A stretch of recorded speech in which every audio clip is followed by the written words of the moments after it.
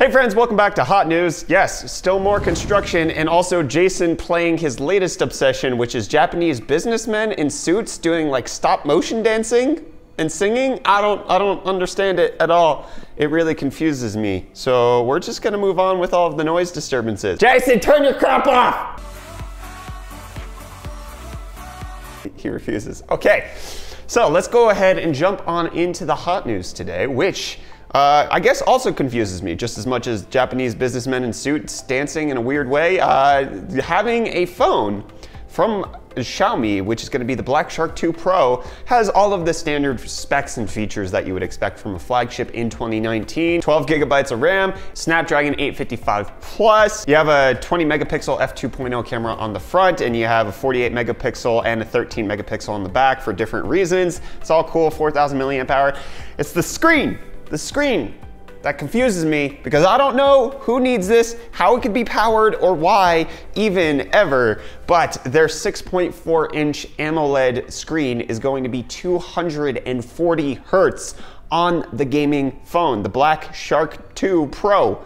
What the heck? And the price is actually not terribly bad either. For the 12 gigabyte of RAM on 28 gigabyte storage, it's about $435 when converted from the Chinese yuan. And then the highest end model with the 256 gig storage is around $580. That's amazing pricing for something that has flagship specs, and then also probably the best display that you can get on any device, not even just a phone. The obvious difficulty with this is that the phone also has a input latency of 34.7 milliseconds, so it's not exactly all that great. It kind of just seems like a fad. 144 hertz screen seems to be the highest that you would really want to go on a gaming phone at this point. There's really zero benefit to anything higher at this point, kind of just like how back when the resolution war was going on with smartphones, I think Sony was one of the first to come out with 4K, and then it was just like, I can't see the difference and it's just draining my battery.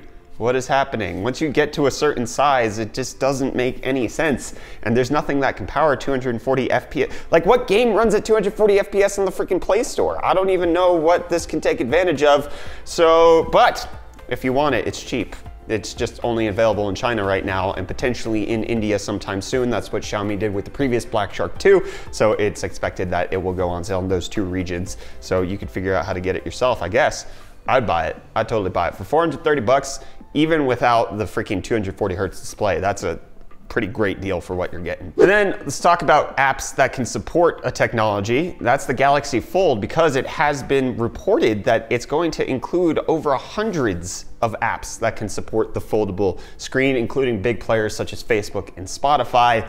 Kind of good, I guess, having an app that can do across the screen, but that would just be like tablet mode.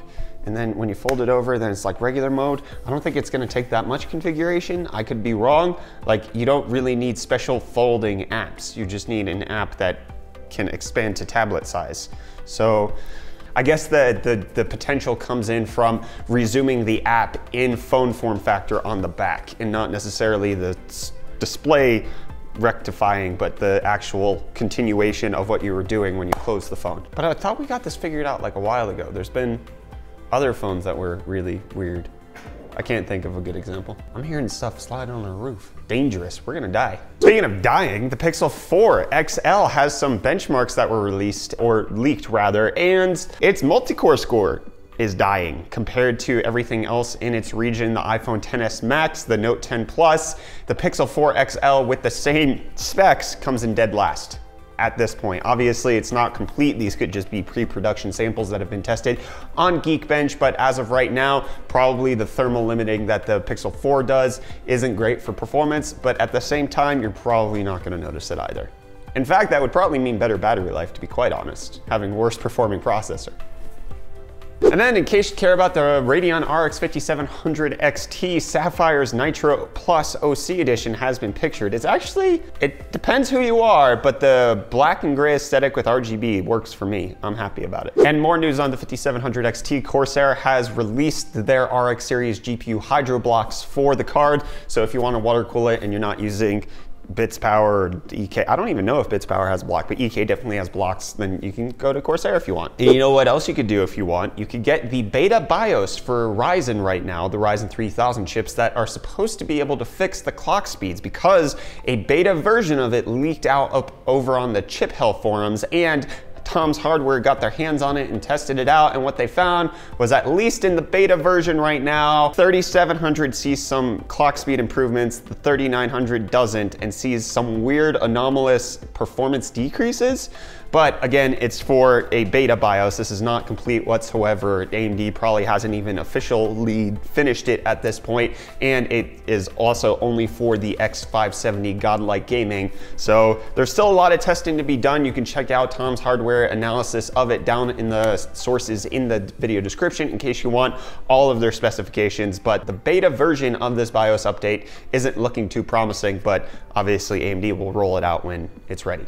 And then for the 3950X, the 16-core, 32-thread CPU that's going to be out of stock the first day it launches, and you're never going to be able to get it until next year. At least that's my prediction, especially with how hard AMD has struggled to keep up with the 3900X. Anyways, there's been a leaked listing of it on an e-tailer website. Obviously, take this with a huge grain of salt, but they are quoting that the release date is September 30th. Obviously, this could just be based on the fact that AMD said this chip was coming out in September, and so they just picked the last date of September so that they couldn't possibly be wrong. But also, given the 12-core stocking issues, I could expect AMD to push back the release of the 3950X, and it's not quite ready with their binning issues. Or we'll just get it sooner, I don't know. And then Intel in a bit of a bubbles. Issues going on with Apollo Lake. Apparently they're having some chips that have performance degradation because of a few different issues in the microarchitecture of the 14-nanometer chips. Apollo Lake referring to various Pentium and Celeron processors, probably not going to affect the majority of you, but Intel identified an issue with the low pin count real-time clock SD card interfaces on the Celeron N3350, J3355, and J3455, as well as the Pentium N4200. So they're expecting that there's going to be degradation in those chips, and they could potentially die, and not even before the warranty. So be on the watch if your chip is one of those. If not, don't worry about it. And then there's some news coming out about Intel's Project Z microarchitecture for their graphics cards that should be coming out sometime next year, at least according to Intel themselves. And they're discussing that this is actually the first microarchitecture overhaul that they've done for the graphics department since 2004. So, I mean, the Intel UHD 630 that you've been rocking in that 9900K, that is the same technology, or architecture rather, as what they rolled out in 2004, just scaled up and turned into something that is slightly garbage, not that bad garbage. It's worse than AMD's APUs, that's for sure. But Project Z is supposed to be an actual massive overhaul of everything, which I would hope so if they're bringing out to discrete GPUs and trying to compete against AMD and NVIDIA. This would be the good thing for Intel to do. And then something that I want, but I know I can't afford, LG has unveiled its first OLED TVs with G-Sync support. Oof. OLED, G-Sync. Me wanty. It's going to be available for their OLED TVs from 55 inches up to 77 inches, and it's going to be a pretty penny, I'm sure. Freaking sure of that. And then anybody who writes documents on Google Docs or tries to complete like school assignments, hey, they did an update for you, which is an auto word count populator in the bottom left-hand corner of the display. Instead of having to go up to the stupid menu bar crap where you have to click buttons to get it, it'll now auto display for you in case you're trying to hit that 2,000 word count that you need for that paper that you're writing. It's gonna be right there with you, friends. And then also, speaking of like university writing papers, all that kind of stuff, Purdue University now has the Starship delivery robots on demand, my friends. You want robots delivering you things like pizza? I don't know. I don't know what these robots deliver. They could be delivering dead body parts. I don't know. It's a flat fee of $2 to get them delivered by robots. Purdue rolling out robot taking over. And speaking of half human, half robots, people with prosthetic legs actually are getting a cool new update where there's a new nerve integration with the prosthetic that will allow them to actually feel their feet because of how it interacts with the tibial nerve. So it will connect with what's going on the floor and send it right up to their brain so that they can still have feeling in their foot and not necessarily just have a piece of robot machinery touching the ground impersonal like. And then let's get into the dangerous bit of news, which is Google's getting charged with an antitrust investigation from 50 state attorneys general. And the biggest thing that I take away from this is that the plural of attorney general is not attorney generals, it's attorneys general. It boggles my mind. Anyways, this has a lot to do with their advertisement part of the business, and they're gonna be looking into it. Google obviously saying it's not antitrust, we're just really good at our jobs. We are the ones who basically created this space, so of course we have like our fair share. We'll see where it goes, but what we won't see where it goes is Huawei's lawsuit against the US government for seizing some of its assets back in 2017. Apparently the US government released it back to Huawei, and Huawei was like, okay, we'll drop the lawsuit because this is basically an admission of guilt that you screwed up. Thank you for sending it back. More collaborations going on with Huawei and the US government. We gotta figure that one out. And then Amazon employees in the headquarters are actually going to be striking for the upcoming global warming, global climate change awareness strike. This is going to be one of the first times that employees at the headquarters of Amazon have gotten together to band together to protest. Obviously, Amazon being a $1 trillion company probably contributes a fair share to, you know, carbon emissions and whatnot. But now they're going to be protested by their own people. Get wrecked. Reece, what are you going to protest UFD Tech for?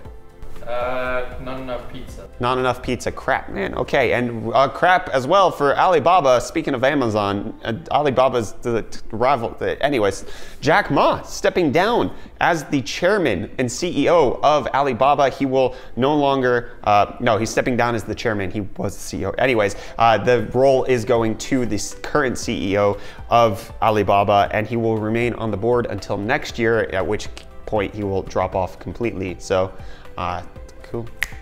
Wondered if this has anything to do with the fact that he said stuff about AI that Elon Musk was like, what? What? AI is gonna kill us. I don't think it will. You're stupid, bro. Jack Ma, obviously one of the world's richest men, basically walking away with his rest of his life set. So, good for him. I'm slow clapping the end of this hot news episode. Thank you so much for watching. Don't forget to hit the like button while you're checking out how to get subscribed, and also while you're leaving furious comments about things that you want included in the next episode. Just tippy tap on over, use your mouse, click the like button. It's all good. I'm Brett with UFD Tech. Thank you so much for watching, and we'll see you in the next video. Goodbye.